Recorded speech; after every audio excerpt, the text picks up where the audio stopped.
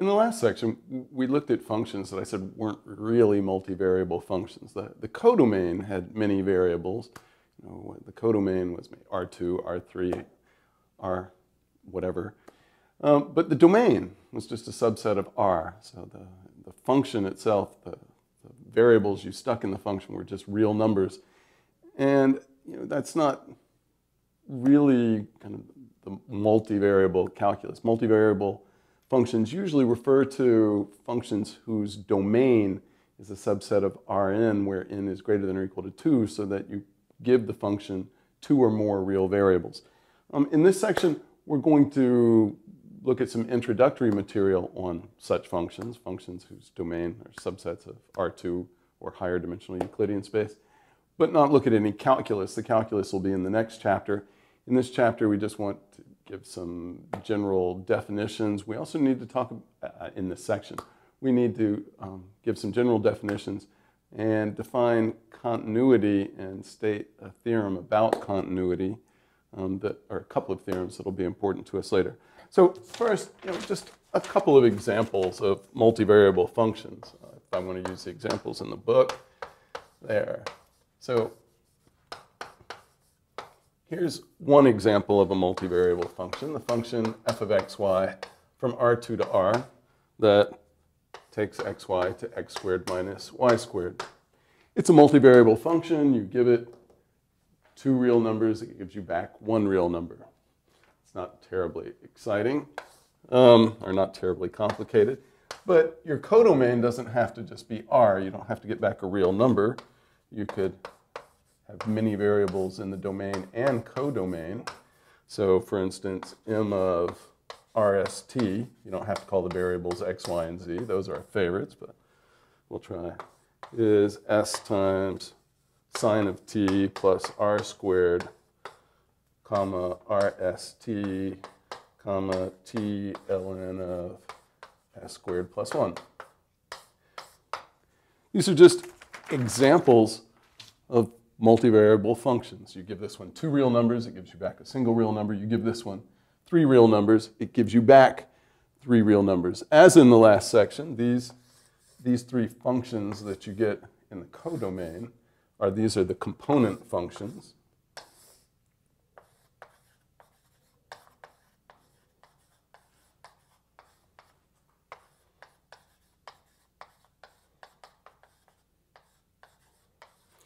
And typically, if, oops, I meant to underline that. Typically, if you've called this one m bar, standard names for the component functions, you can give them other names, but standard names would be m1, m2, and m3 without the underline. So for these component functions, we're looking at m1 is the function from R3 to R that's given by m1 of RST is, well, this is s sine of t plus r squared, and m2 also goes from R3 to R. And each one of these, each of the component functions just gives you back a single real number. But m2 of RST is RST, and m3 of RST is t times the natural log of s squared plus 1. So, yeah, it's just, this shouldn't seem too difficult. It's just you're allowed to give more real numbers to your function now than just 1 real number. Something that we're going to look at in the next section is graphs of multivariable functions. Now, as you probably know, looking at graphs gives you a nice geometric picture that helps you describe functions, analyze functions. What graphs are we going to be able to look at to help us with multivariable functions? Well, not too many. So suppose you have a multivariable function, f, that goes from, we'll say it goes from some set E to some set F, where E is a subset, so of Rn. That means it's some of the points in Rn, doesn't have to be all of Rn. And F is a subset of Rp, so the function goes into Rp, but it may go into some smaller subset of Rp. So this just means you give this in real numbers, but maybe not any n tuple of real numbers, and it gives you back a p tuple of real numbers. It gives you back p real numbers in order, but maybe not all of them. Well, in cases like this, we would typically we like to write x for all of the variables in the domain and y for all of the variables in the codomain. So this means really we're looking at y1 through yp equals, well, f of x1 through xn. And the f, you can break that down into its component functions. So this is the same as taking f1 of, it really gets long if you write out all of this, but you're looking at the component functions and giving each component function, the output of each component function, a variable name. So, for instance, y1 is f1 of x1 through xn. Okay, what does this have to do with graphs? Well, if you think about a graph of a function from single variable calculus, you have something like y equals f of x is a real number, y is a real number. The graph is the set of points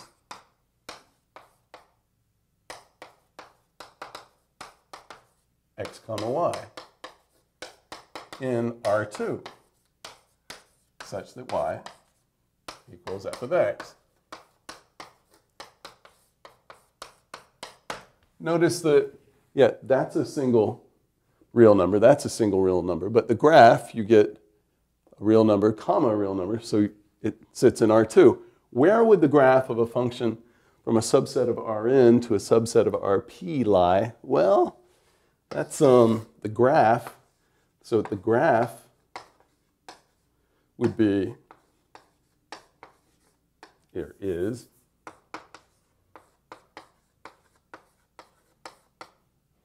the set of points, and now it would be x, y, so all of your x variables followed by all of your y variables. Where does that lie? Well, your x variables, this is n real numbers, this is p real numbers. You're inside Rn plus p, such that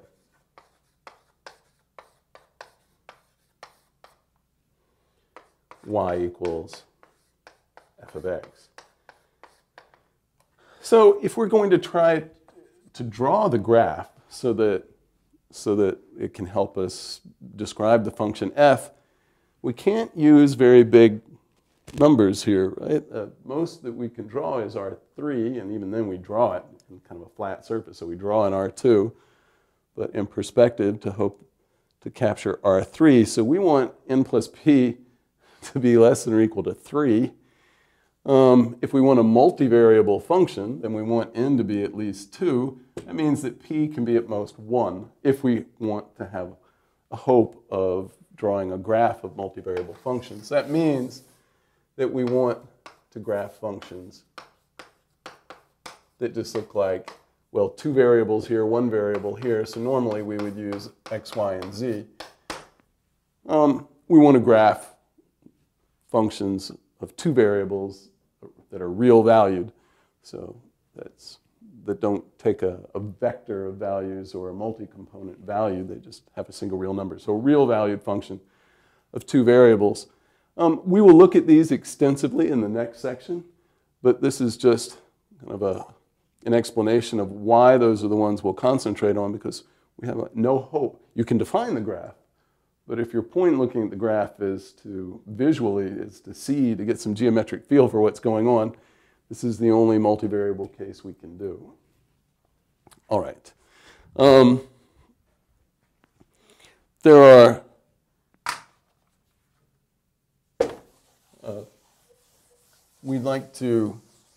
I'd like to define a level set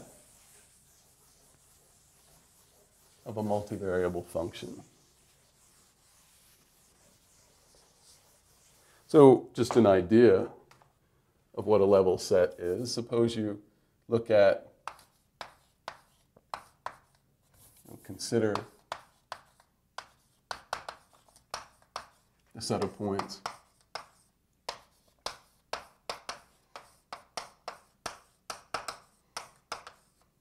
in R3, consider the set of points x, y, z in R3 such that x plus y plus z equals 7 and 2x minus y plus 3z equals 4. You could describe this in the following way. So you could define the multivariable function f of x, y, z to be x plus y plus z, comma, 2x minus y plus 3z.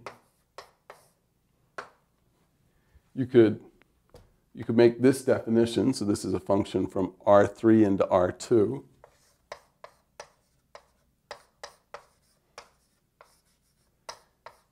And then the set of points where x plus y plus z equals 7 and 2x minus y plus 3z equals 4 is exactly the set of points. This is where f bar equals 7, 4. Right? Because to say that this underline f bar, f underline is 7, 4 means the first number is 7 and the second number is 4, but that's exactly what this says. Well, this is a level set. Level set where f equals 7, 4. All a level set means is you pick a fixed value for the function. So you have f going from some subset of Rn to some subset of Rp. You have b in f, and you look at the level set.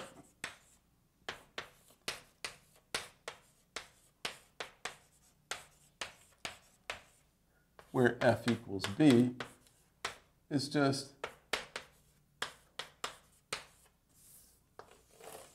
it's the set of those x's in E such that f of x equals b.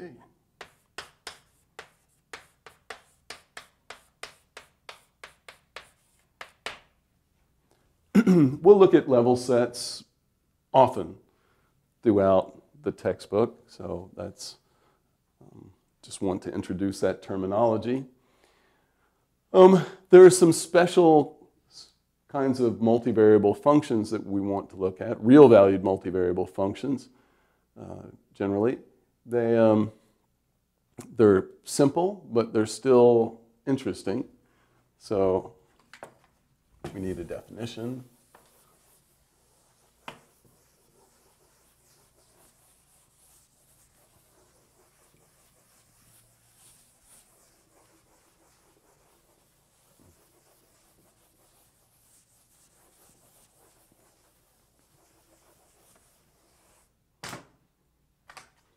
So, definition.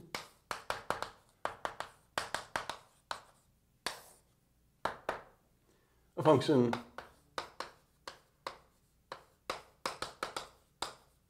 L from Rn to R is linear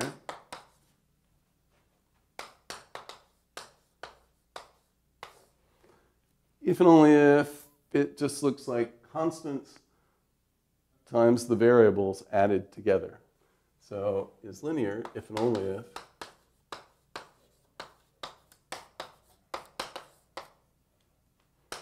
L of x, if and only if, let me say, there exists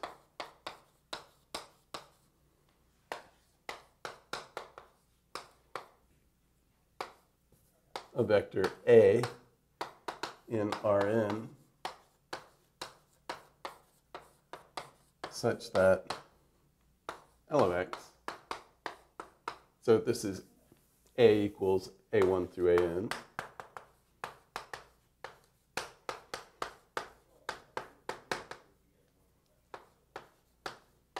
in Rn such that A1 x1, so L of x is A1 x1 plus A2 x2 plus AN xn. So an example is just something like, well, something like we had looked at a minute ago, like L of xyz instead of x1, x2, x3, xyz equals 2x minus y plus 3z.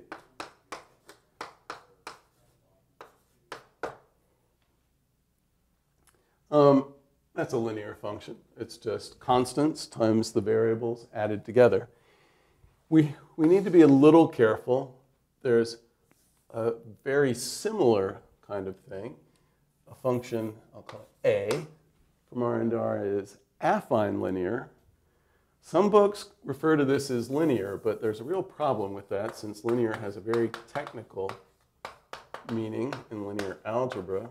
It is affine linear if and only if there exists A in Rn and a real number B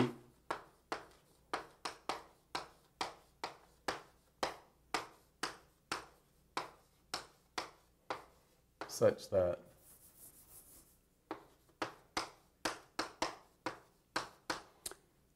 A of x, A for affine, equals this, but plus B. So for an affine linear function, what's the difference between a linear function and an affine linear function?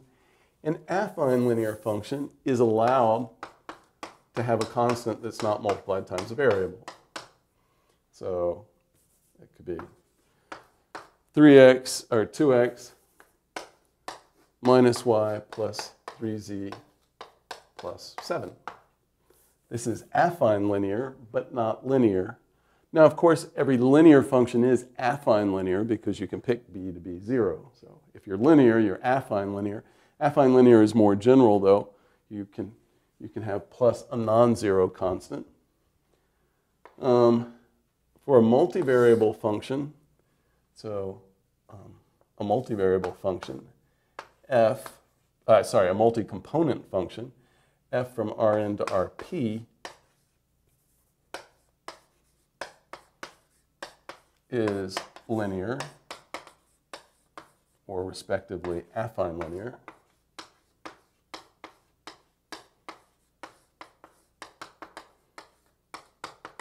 If and only if each component is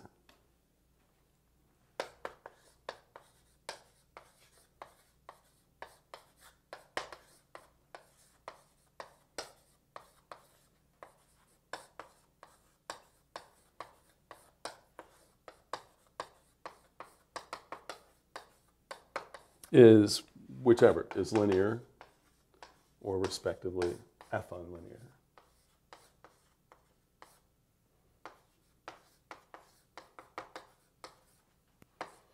Now I just defined level sets a minute ago, and I just defined linear and affine linear functions.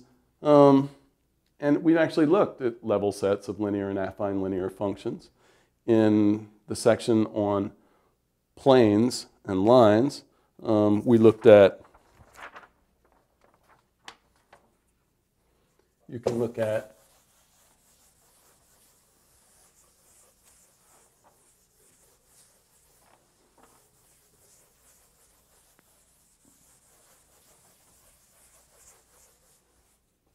so just as a quick example,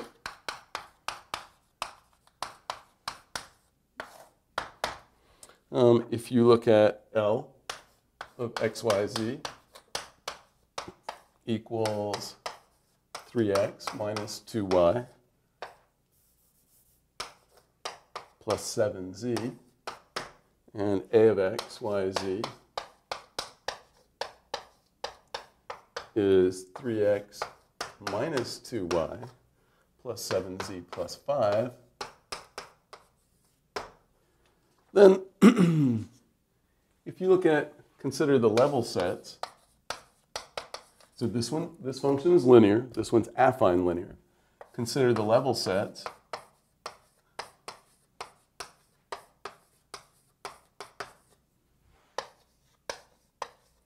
Where L equals 0 and A equals 0. Well, these are just, what are these? L equals 0, that's the set of points where 3x, that's just a way of saying, look at those points where this equation is satisfied. 3x minus 2y plus 7z equals 0. And this one is 3x minus 2y plus 7z equals 5. Plus 5 equals 0. Well, we looked at this. This is a plane. And it certainly contains the origin because when x is 0, y is 0, and z is 0, the equation is satisfied. This is a plane through the origin.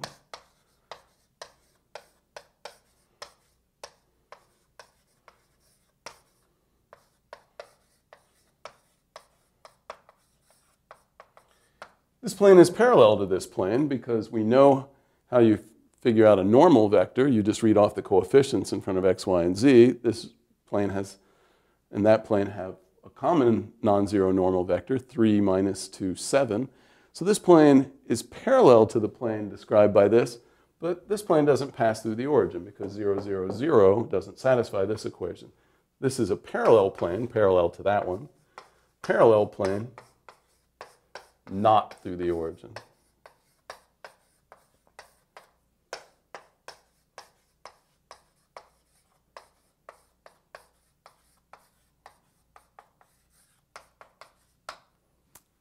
All right, so, we have looked, we didn't call it this, but we have looked at level sets of linear and affine linear functions in 3 variables already. All right, what I need to define now is continuity. I need to say some things about continuity. In later sections, we're going to talk about derivative properties and differentiability of multivariable functions. But in this section, I need to get continuity out of the way. I don't want this to be too technical. I will state the rigorous definition of continuity, but then I'll appeal to theorems that will tell us, as we do in single variable calculus, to say these functions that we give names to and all these combinations of them are continuous. So, all right. So, what do we want continuity to mean? Well,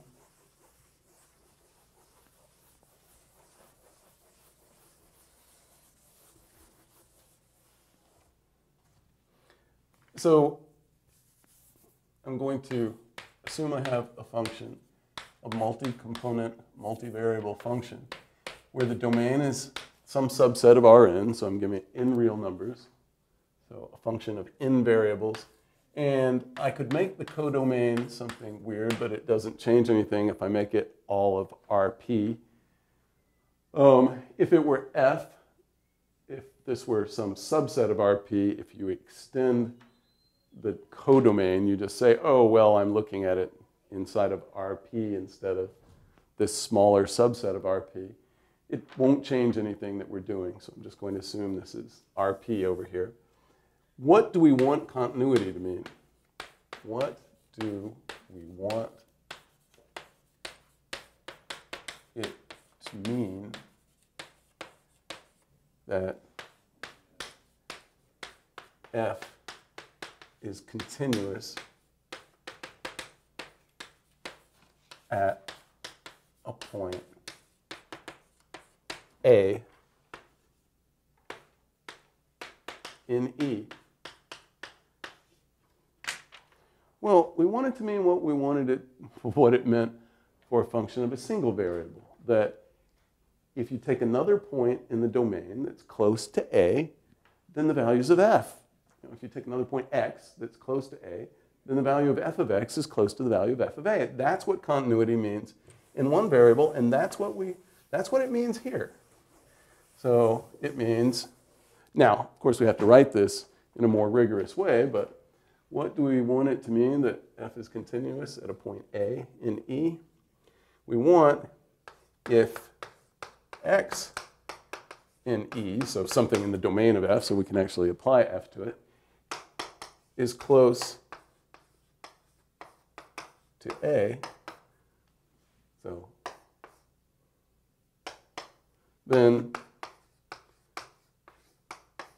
f of x is close to f of A. All right, but you have to make this rigorous, just like we did in one variable calculus, and that's with the epsilons and deltas, but I'll write it, but it's more important that you understand the intuition for it than that you understand the technical definition. So the real definition, I'm still assuming I have f and A as defined over there. Definition, f is continuous at A.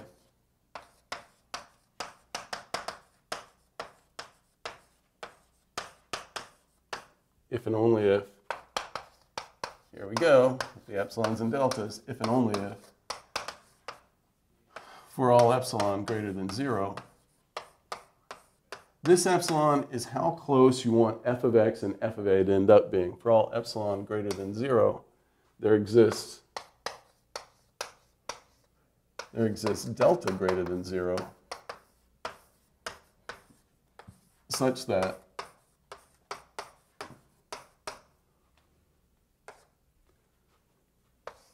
for all x in E, the domain of f, such that, for all x in E, such that the distance between x and A is less than delta, such that, so distance, remember, is the length of the distance between 2 points. Remember, it's the magnitude of the vector you get by subtracting them. If and only such that this is less than delta, such that, for all such that the absolute value of f of x minus f of A is less than epsilon. Okay. What this says is just that somebody tells you how close they want f of x to be to f of A, they specify an epsilon. You can tell them how close you have to make x to A, as long as x is in E, to make that happen. So this is the technical definition of being continuous at a point. F is just flat out, we just say is continuous without reference to a point. It means it's continuous at each point in its domain.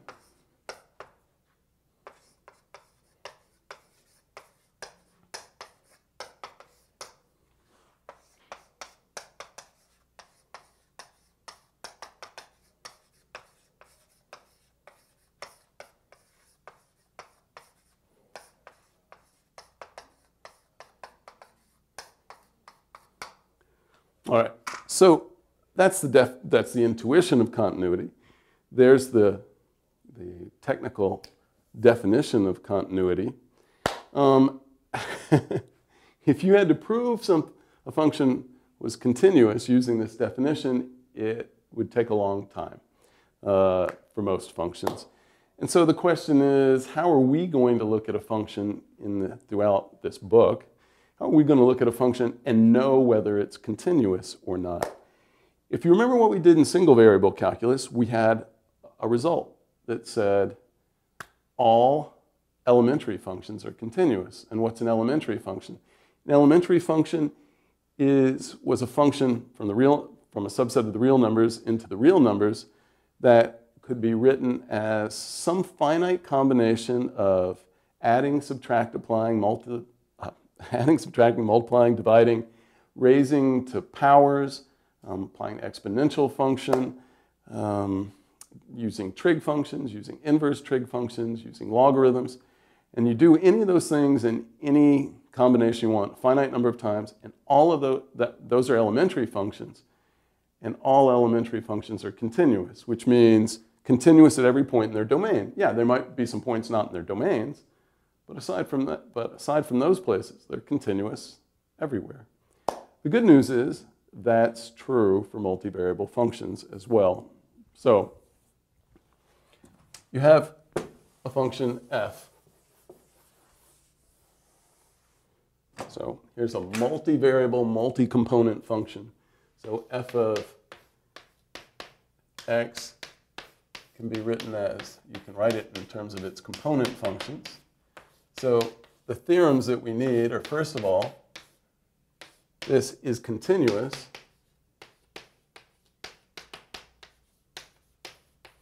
if and only if each component function is continuous.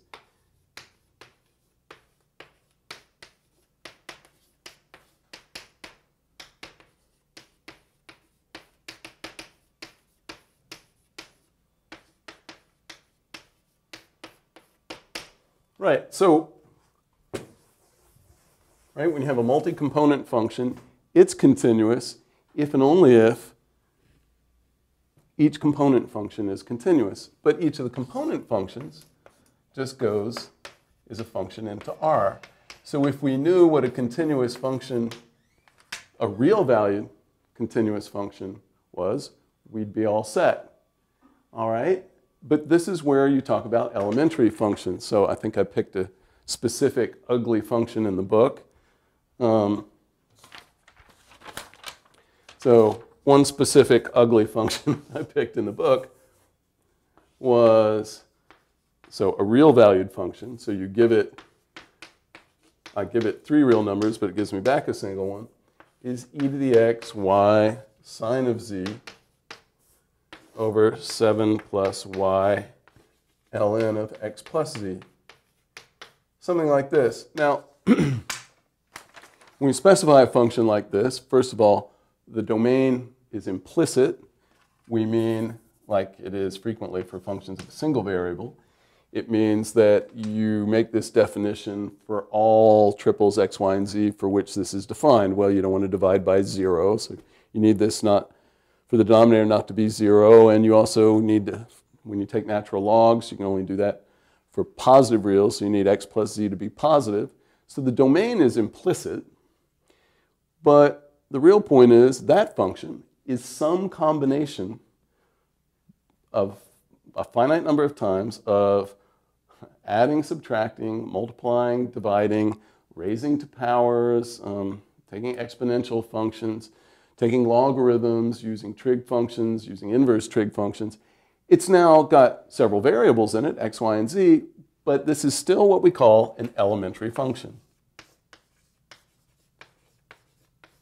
And it's a theorem. All elementary functions are continuous.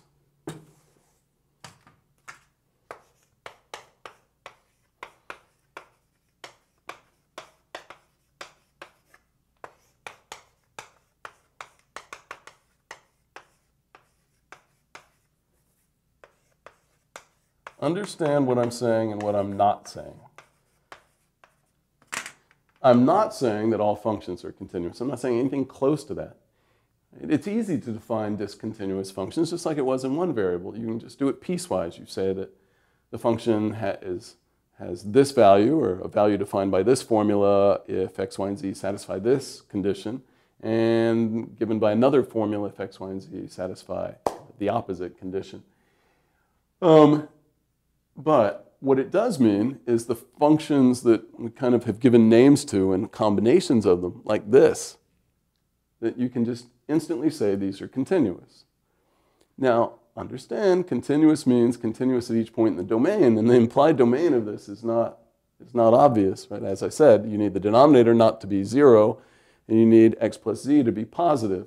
And sometimes the implied domain would be even harder than that. But what you can say instantly is that that function is elementary. And when you combine that with this, that all elementary functions are continuous, and now this is for multivariable functions, and that a function, multi-component function, is continuous if and only if each component function is continuous, this is how we will conclude throughout the rest of the book that functions are continuous. We'll just know that the component functions are elementary functions and therefore continuous. Okay, why will we care about continuity so much? Well, I mean, there are calculus reasons, like differentiable functions will have to be continuous, first of all. But that's not kind of the real reason. We need, well, it's not the reason we care right now. The reason we care right now is for some properties that are true for functions of a single variable that you almost take for granted, or you should take for granted. And now I need to state the corresponding results for multivariable functions. So what we'd like to do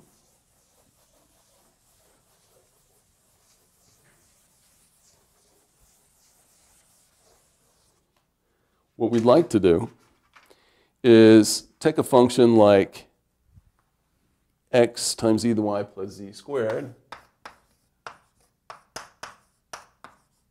and look at the set of points where inequalities are satisfied. So consider the set of all x, y, z such that in R3, such that x times e to the y plus z squared is greater than 2 and less than 5. Can we say anything nice about this set? Or what about if I put in less than or equal to?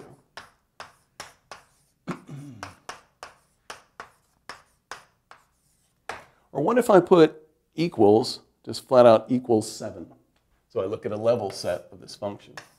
So what if I said e to the x times e to the y plus z squared equals 7? This is a continuous function. It's an elementary function in terms of x, y, and z. And we're saying this continuous function is between 2 and 5, but not including 2 and 5. And here we've included 2 and 5, and here we've looked at the level set of the function where it equals 7. So where x e to the y plus z squared equals 7. Here's the good news. You can instantly say that because this is continuous, the set of, and these are strict inequalities, that this set that's described by this inequality, the described set is open. Remember, open from the first section, it's our analog of kind of like an open interval or a union of open intervals. It's for every point in the set, any point sufficiently close to it is also in the set. At the same time, we can also say that the set that this describes, the described set, is closed.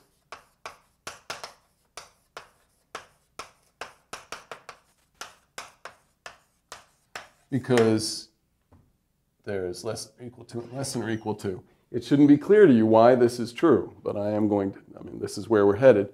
This is actually a special case of this because you can write that this is, that level set is where this is strictly greater than, or not strictly, where this is greater than or equal to 7 and less than or equal to 7, which means it equals 7. I'm just saying it's a special case of that where the two endpoints are the same.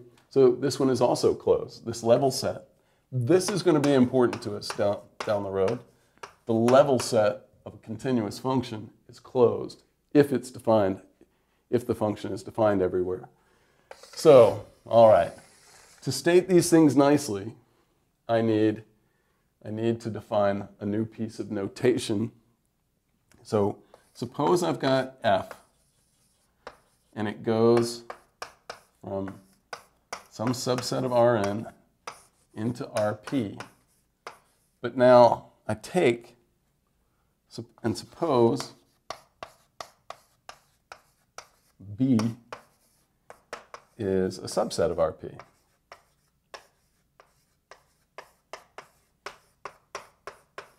So and I've got a function, you give it n real numbers, it gives you back p real numbers in order, and I take a subset of Rp, then I want to define, we write f inverse of B. All right, now I have to say something. In the past, when we've written this inverse symbol on a function, we have meant that the function was one-to-one, and you think of it as restricted, its codomain is restricted to its range, and you can invert it, and you get a function back. We are not doing that. we are not assuming that f underline is 1 to 1. This is going to be a set. You give it a set, it gives you back a set. It is something special would happen if, in fact, f were invertible, and so had an inverse function. But I am not writing this to mean the inverse function. Yes, it's a slight problem with conflicting notations, but in context, when you put a set in there, it's never an issue. You know, when you put a set in there, you mean what I'm about to write, not the value of an inverse function at a point. F inverse of B, this means the set of all x in E, so of all x in E, such that f of x is in B.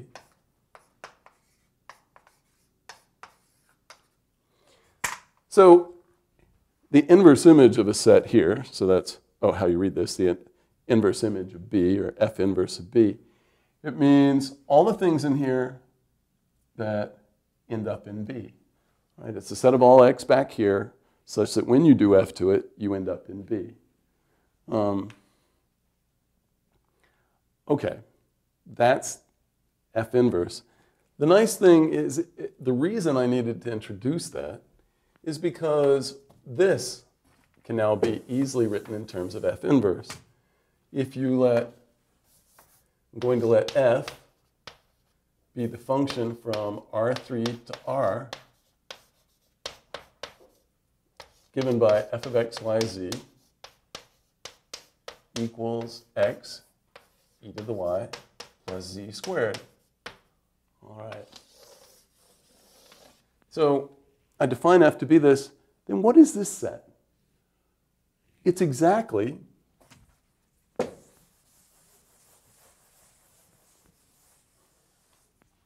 the set that's described here. This describes the set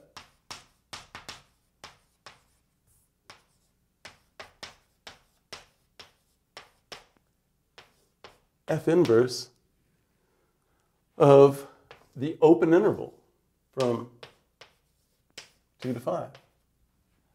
Right? Understand why? Because f inverse of that means all the triples x, y, z, such that if you do f to them, which means you do this, you end up in the open interval from 2 to 5. But that's just a very technical way of saying, oh, I'm looking at the set of x, y, z such that x e to the y plus z squared is greater than 2 and less than 5, right? That's what it means to be in the open interval between 2 and 5. You're greater than 2 and less than 5. So it describes this set. The 2 less than or equal to x e to the y plus z squared. Oh, less than or equal to 5. Oh, well that describes the set f inverse of the closed interval from 2 to 5.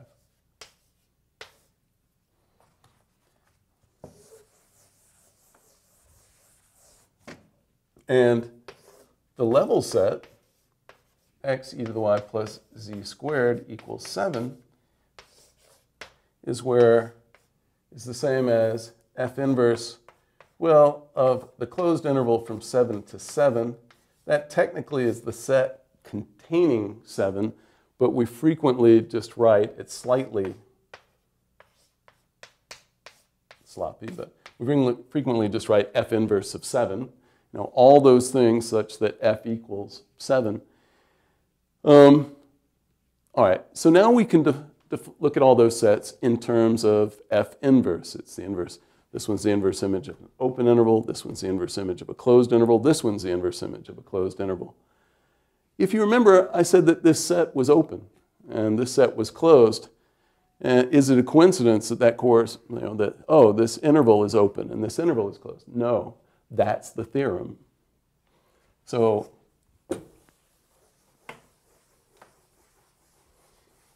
here's one of the big reasons we care about continuity right now, because it quickly tells us times when we have open and closed sets in terms of a single function.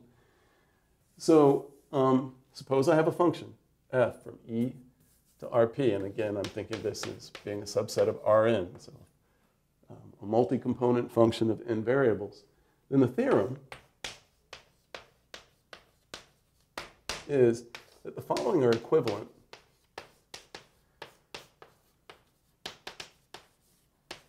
So all of them imply the others. The following are equivalent.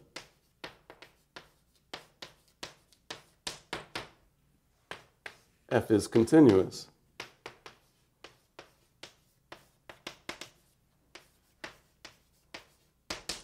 Two, for all open sets, open subsets U in Rp, F inverse of U is the intersection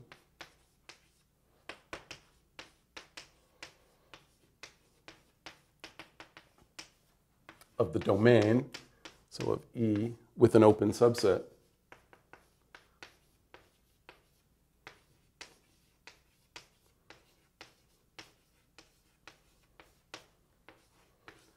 Of Rn. So, yeah, if you know a function's continuous, and we'll usually know that by appealing to, oh, the component functions, it's continuous if and only if all the component functions are continuous, and our component functions will be elementary functions. So that's how we'll normally conclude f is continuous. Then the inverse image of an open set is the intersection of E with an open subset of Rn. If E is in fact all of Rn, so that the domain is all of Rn, then the intersection of Rn with an open subset of Rn is just the open subset. And so what this says is if you have a continuous function that's defined on a real valued, it doesn't have to be real valued. If you have a continuous function defined on all of Rn, then the inverse image of an open set under that, by that function, so F inverse of an open set, is an open set in the domain, an open subset of the domain. And the same thing is true for closed. So now I'm just going to erase 2 and write 3. For all closed, oh, that should have been subsets. For all closed subsets, U in Rp, F inverse of U is the intersection of E with a closed subset of Rn. So yes, for a continuous function, the inverse image of an open set is an open set intersected with the domain, an open subset of Rn intersected with the domain, and the inverse image of a closed set is a closed subset in Rn intersected with the domain. And if the domain is everything, that means the inverse image of open sets are open and the inverse image of closed sets are closed. And that's what we were appealing to over here. This function is continuous because it's elementary. It is defined everywhere. And so that theorem says the inverse image of an open set is open. But this is the open interval from 2 to 5, so its inverse image was open. This was a closed interval from 2 to 5. It's closed. Its inverse image is closed. And so this is why, if you take a continuous function of any number of variables, a real valued continuous function that's defined everywhere, and you look at the set where some strict inequalities are satisfied, that always defines an open set. And if you look at a set where non-strict inequalities are satisfied, so where you allow equals on each end, you always get a closed set.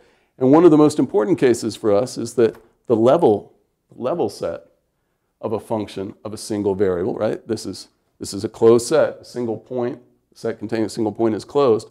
Level set of a function, of a continuous function that's defined everywhere, will be a closed set.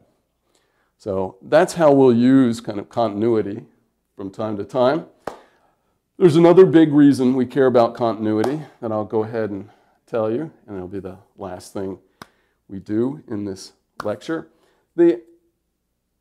Hopefully you remember the extreme value theorem from single variable calculus. It says that a continuous function on a, it's usually phrased like this, that a continuous function on a closed bounded interval attains a global maximum value and a global minimum value.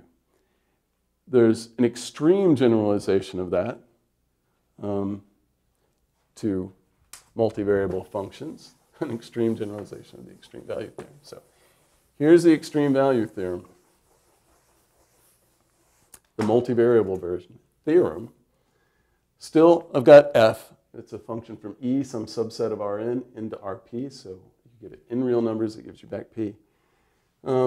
Suppose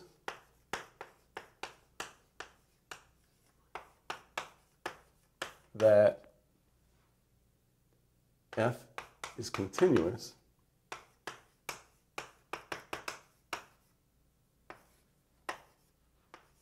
and E is compact.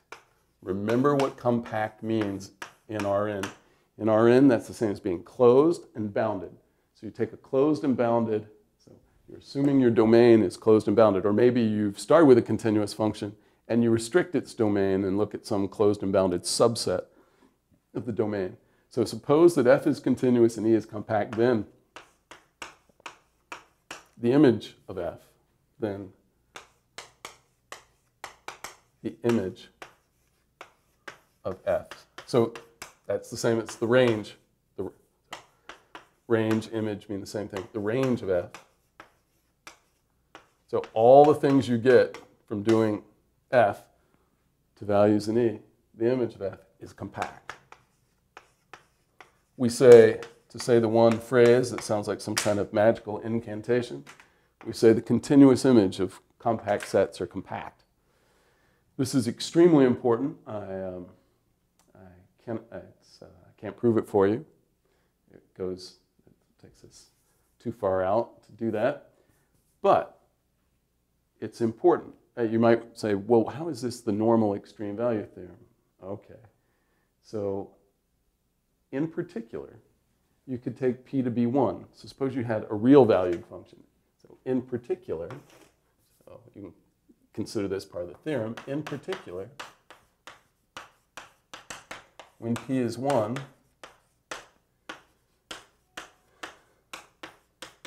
all right, so f gives you back real numbers. Well, which means the image is a compact subset of the real line. Compact subsets of the real line have maximum values and minimum values. It's essentially part of the definition or part of the characterization of the reals. In particular, when P is 1, f, so you've got f from E to R, so it's real valued. So f attains, because the image, the things you get out, is compact, compact subsets have maximum values and minimum values, but that means f attains a maximum and minimum value. F attains maximum and minimum value. You may recall we use this extensively when looking at optimization problems, max-min problems for functions of a single variable. Well, now I'm telling you it's true for multivariable functions. If you've got a continuous function and the domain is compact, so closed and bounded, then the function attains, there's some point, at least one, there might be more than one, some point where it actually attains its biggest value. And there's some point in the domain where it attains its minimum value. So it doesn't matter how weird the function is, as long as it's continuous, which we would always conclude from being an elementary function. All right, that's your introduction, kind of fundamental basic properties of multivariable functions. In the next section, we're going to look at graphing. As I said, we'll look at graphing some real valued functions of two variables so that we can see the graphs in R3. Then after that, we're going to start talking about the calculus of multivariable functions, where we start taking derivatives.